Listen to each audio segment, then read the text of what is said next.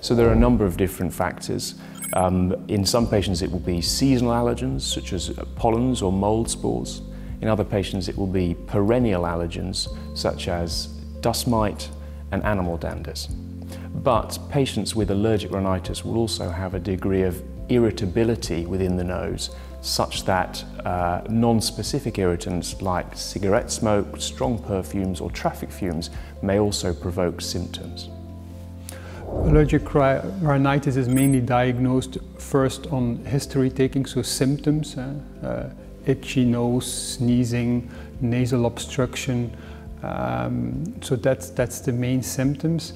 And of course, when the symptoms occur, do they occur during the night or do they, for example, occur in the season, May, June, July? Based on that history, we can already know a lot. Also, I can see on a patient's face whether it's someone who has difficulties of breathing to the nose. So only when the patient arrives in my consultation room, I can already see something. So that's clinical art, and that's how we do it.